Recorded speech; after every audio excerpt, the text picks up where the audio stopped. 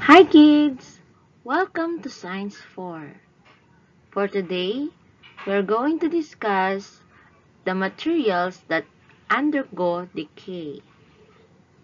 Our main objective for today's lesson is to classify materials based on the ability to undergo decay. Let's go! Have fun while learning! Last time, we discussed about the materials that absorb water.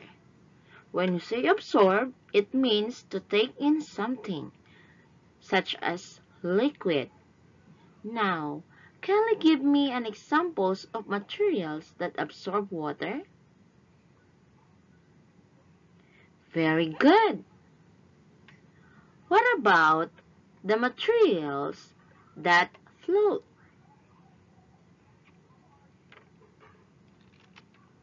Correct. By the way, when you say float, it means to stay on top.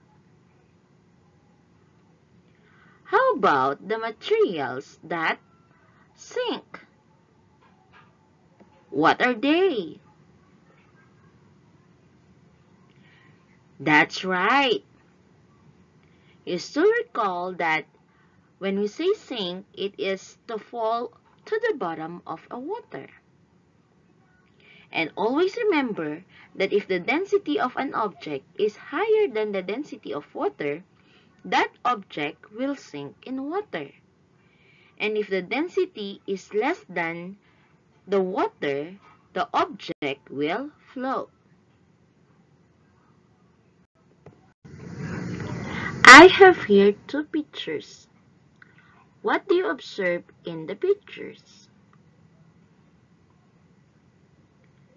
You're right. The first picture shows that it is fresh baked, while the other one have molds.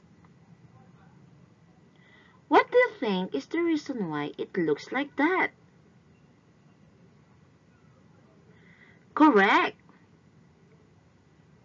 It's because it starts to decay.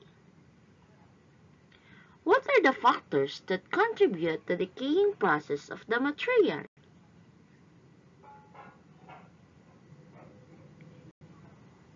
You're right.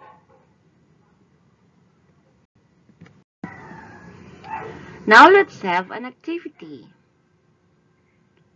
The title of this activity is What Will I Turn Into? For the first group, your task is to spot the difference between the two pictures. For group 2, you're going to list down the factors that contribute to the decaying process of materials. For group 3, you're going to draw 3 materials that decayed fast and 3 materials that decayed slowly.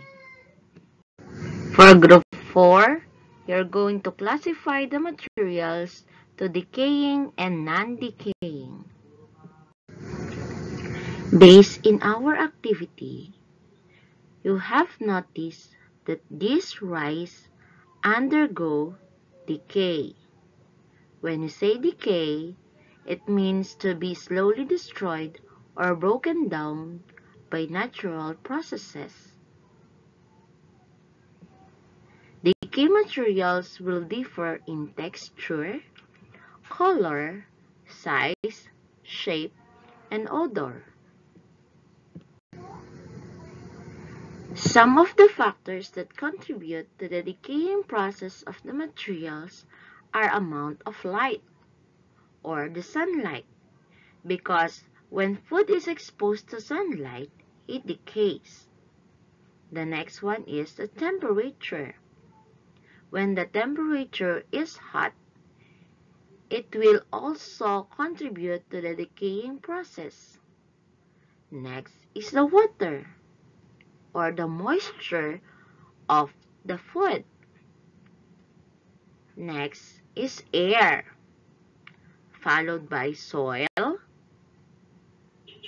and the action of microorganisms such as the bacteria and fungi. Here are the examples of decaying materials. We have dead plants, dead animals, leftover food, twigs, leaves, and vegetable scraps. Here are the things we should remember. The first one, not all plants and animals decay at the same time because some were compressed underwater and thick layers of soil over millions of years. They were converted into fossil fuels such as coal, oil, or natural gas. These fuels are used by power stations, factories, motor vehicles, and others. Some materials decay fast, just like the organic matter in soil. It becomes an organic fertilizer. Organic fertilizer from compost pit does not harm but enrich the soil. I have here a question for you. How will you keep your material that can be decayed? You're right. You can keep the decaying materials by making a compost pit, where the organic waste will allow to decompose naturally. This process will promote growth of beneficial microorganisms that facilitate in composting process.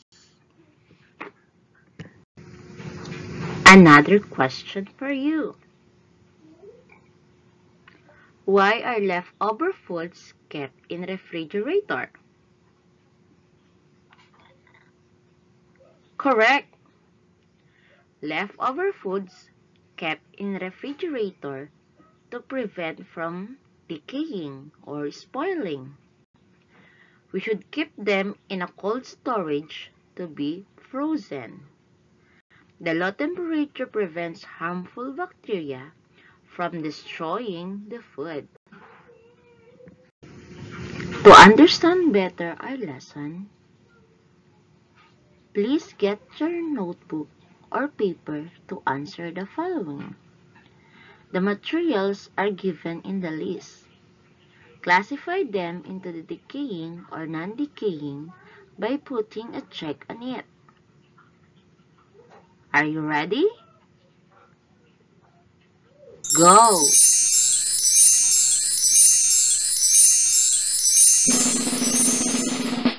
Let's check your answers. For number 1, fish, the correct answer is decaying.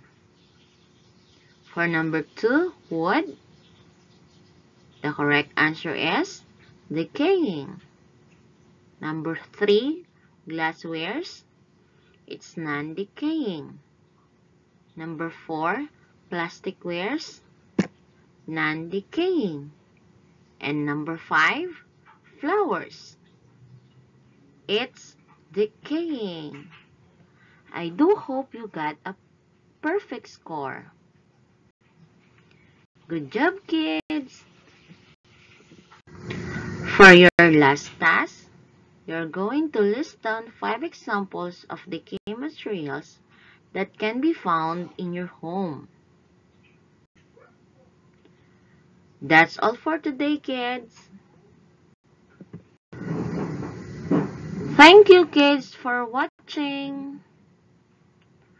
I hope you learned something from it. See you again next time. Bye-bye.